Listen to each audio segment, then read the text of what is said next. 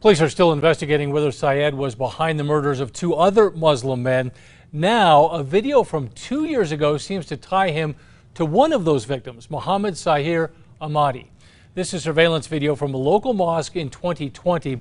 Muslim leaders say it appears to show Syed slashing the tires of an SUV belonging to the Ahmadi family.